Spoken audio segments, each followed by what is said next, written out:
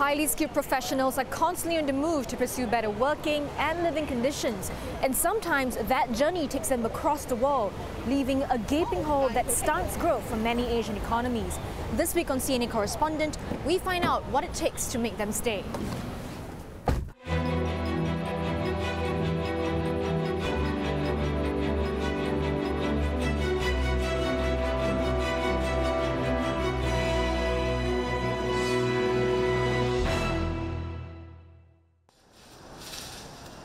老實講，喺香港做 nurse， 大家都知好大壓力啦，即係人手又唔夠啦。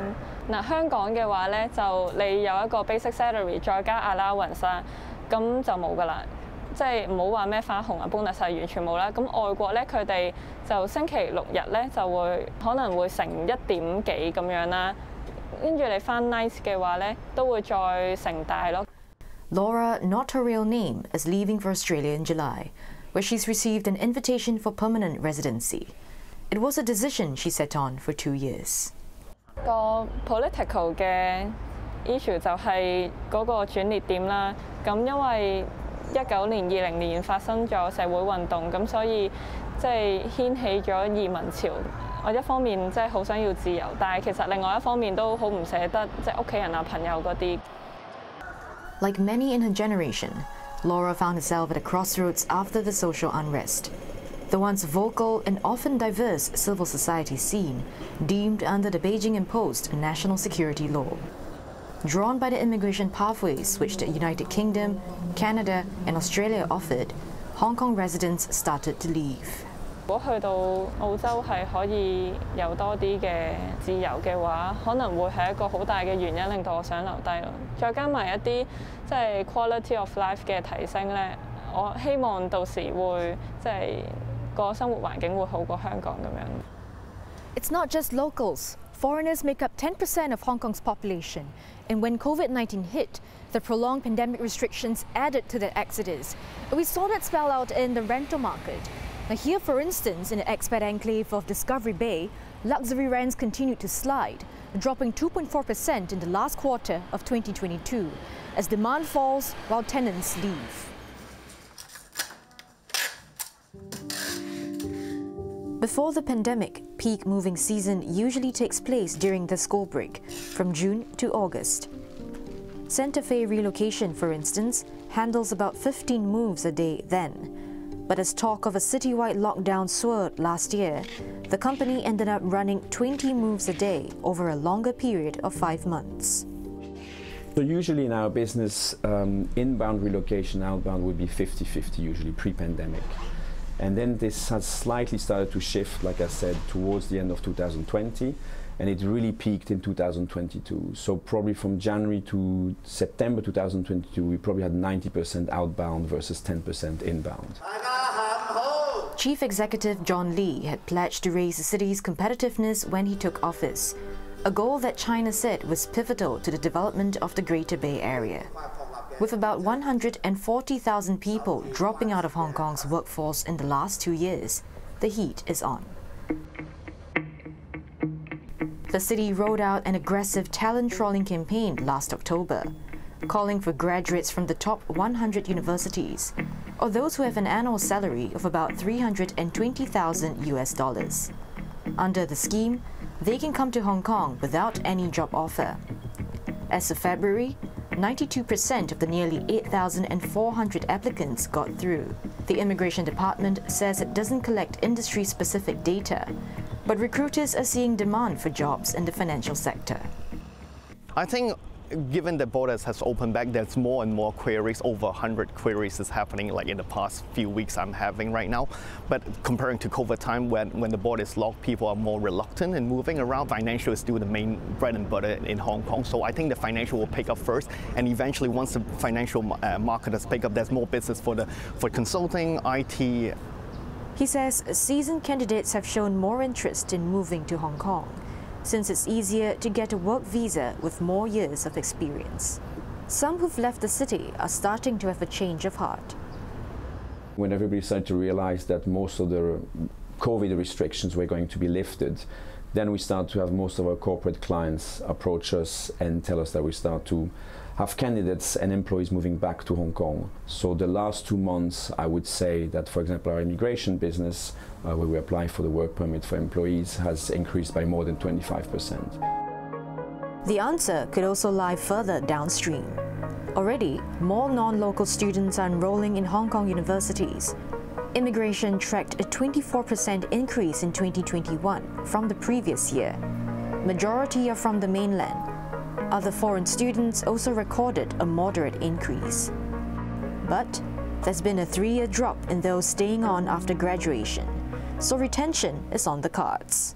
We do emphasize on our multidisciplinary, multi-center, multinational collaborations, and we do have strong networks in research as well as teaching. So that is attractive for students who wish to come back as a postgraduate, and for more experienced researchers who wish to come back for more senior positions. The packages are attractive, and they may have support to set up their labs. Dr. Chan's PhD student Jessica Shami is among a handful who's staying on after landing a job at a pharmaceutical firm. Still, the job hunt wasn't the easiest. It's relatively challenging in the sense that when I was looking for example job ads, a lot of them do ask for you to be able to speak Cantonese, and some actually ask for you to be even able to write and read Chinese, I would say. So yeah, partially I would say I got lucky in that sense, but I also think that the industry is moving towards being more open to foreigners. Jessica, who's from Jordan, is 2 years away from receiving PR status in Hong Kong. As an international student, she also qualifies for the IANG visa, which allows her to remain in the city for a year after graduation. The government has since extended that limit to 2 years, giving students more flexibility to scout for jobs. There is a representation of Asia in general in Hong Kong, as in a smaller scale, and then of course the proximity to other countries in Asia is also very ideal. So I got to an insight into a lot of cultures because I have friends from so many different places. These policies could be the key to stem the exodus, but the solve lies in keeping the city open.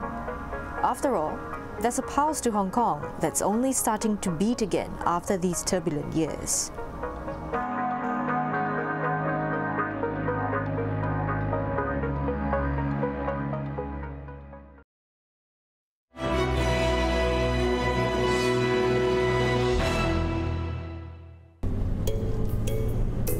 Young, ambitious and keen to leave.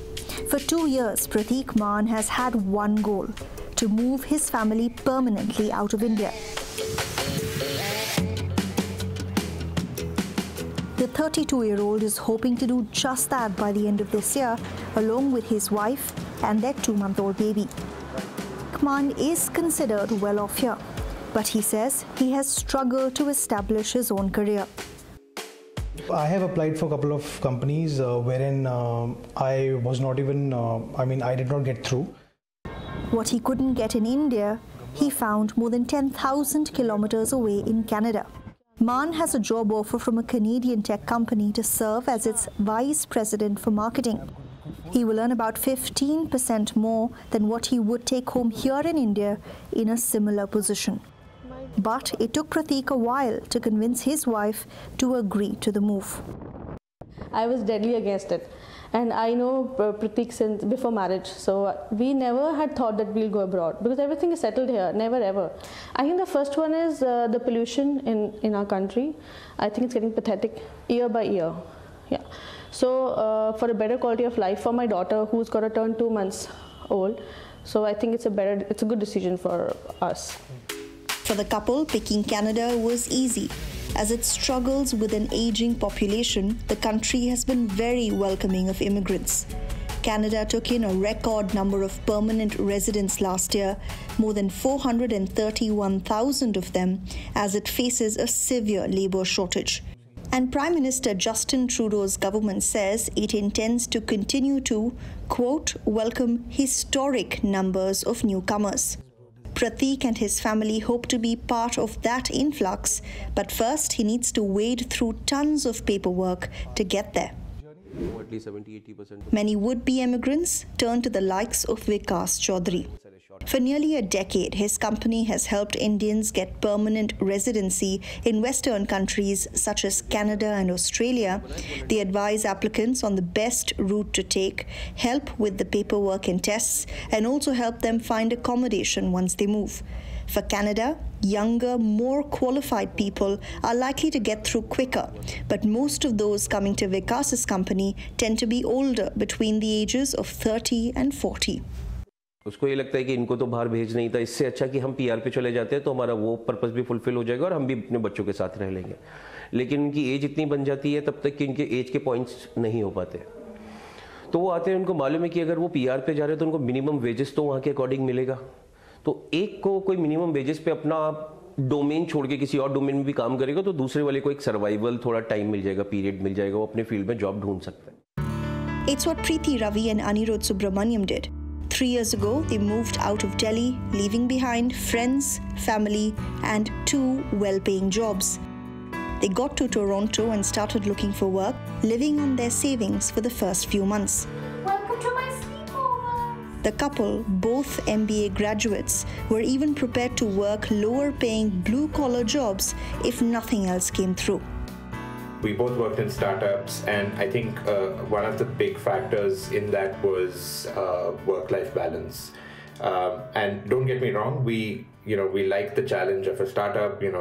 We, I guess, like to work as well. But the plan for us was to start a family. Just being available 24 hours of the day, 365. Didn't seem ideal. We were, of course, very concerned about, getting the right job in our field. We were lucky. We landed our first job in Canada, within 2 months of moving here. But having said that, we both had to take considerable pay cuts in our first jobs. Their daughter was born in Canada 2 years ago, and this month they both renounced their Indian citizenship, formally becoming Canadian nationals. What is that? Is that cricket? Yeah. India doesn't allow dual citizenship. If it did, the couple says they wouldn't have given up their Indian passports. For many Indian nationals like them, finding a job and settling abroad is about making that choice between holding on to your Indian identity and embracing the new life you build abroad. Indians leaving the country for greener pastures is not a new trend. According to the latest data from the UN's World Migration Report, there are more than 281 million people living outside the countries in which they were born. Of these migrants, more than 40% of them come from Asia. And India outranks every other country in the world with the largest number of Indians currently living outside the country. Among them, 18 million people of Indian origin are now living abroad permanently, forming the world's largest immigrant population. In the 1990s, there was a big focus on attracting Indian talent back, part of the government's efforts to open up the economy and entice big firms to set up shop here. Experts say it worked, but now the government's own data shows that in just the last decade, there's been an 86% jump in Indians giving up their passports. Indians moving out of the country can be good news for the Indian economy. They send back a record amount of remittances, more than the nationals of any other country in the world. Last year, $89 billion came into the country this way, according to the Reserve Bank of India. But experts question if the economic benefits are compensation enough for the loss incurred by this exodus.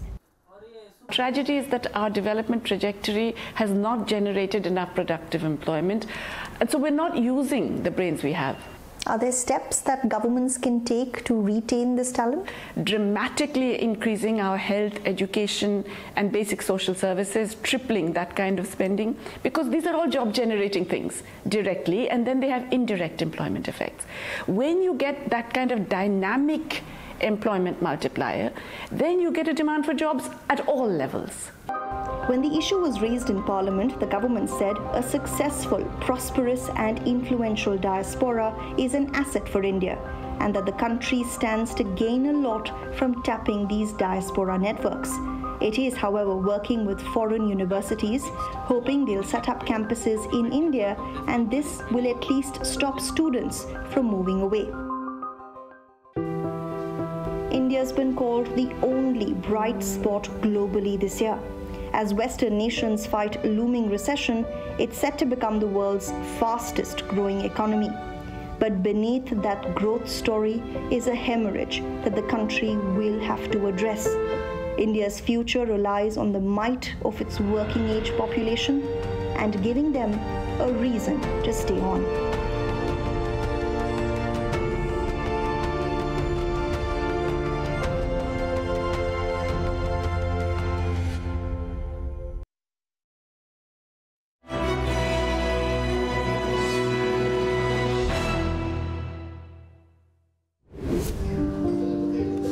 Dr. Khoo Yung Kien served with the Malaysian Health Ministry for almost a decade.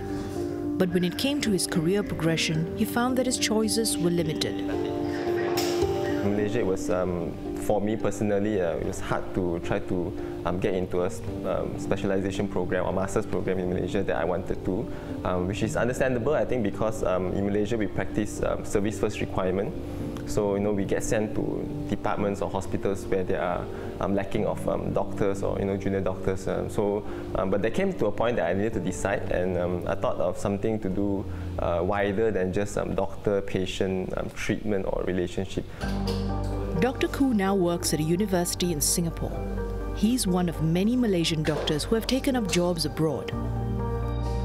Immigration of healthcare professionals is not new.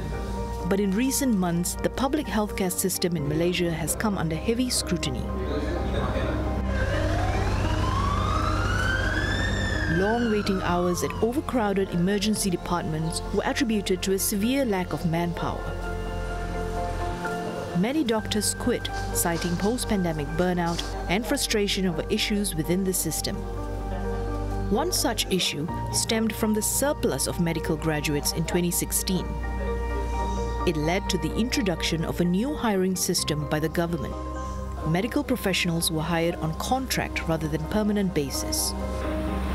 Contract doctors shared the same workload as their peers on permanent hire, but with lower pay and fewer benefits and postgraduate opportunities.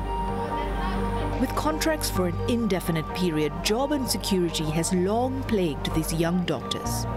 After a nationwide strike in 2021, the government has since opened up specialization pathways and offered a handful of permanent posts to these doctors.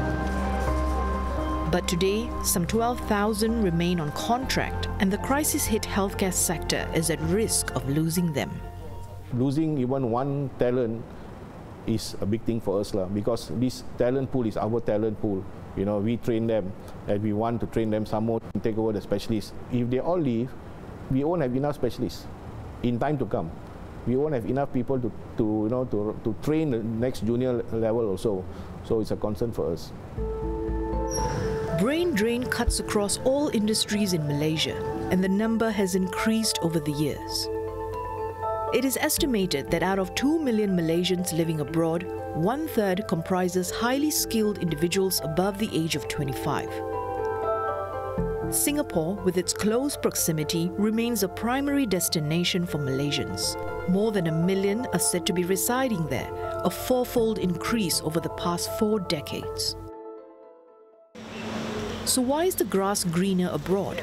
I asked Ryan Chua, a 29-year-old law graduate with a master's degree in public policy. He now works at the regional headquarters of a multinational company in Singapore. A lot of the people around me, I know, want to leave because they feel hopeless, whether it's because of politics of the past few years or the fact that they feel like things are not on an upward trajectory over here in Malaysia, whether it's for the country or for their own personal growth. They feel that there are better opportunities elsewhere, and their talents are more well valued. They're paid better. Of course, Singapore is considered sort of at the apex of the region, and international opportunities in Singapore, there are quite a lot of them.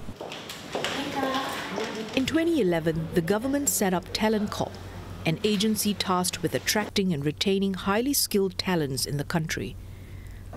But its efforts to regain Malaysian talents have been heavily criticized, particularly the poor uptake of its returning experts program.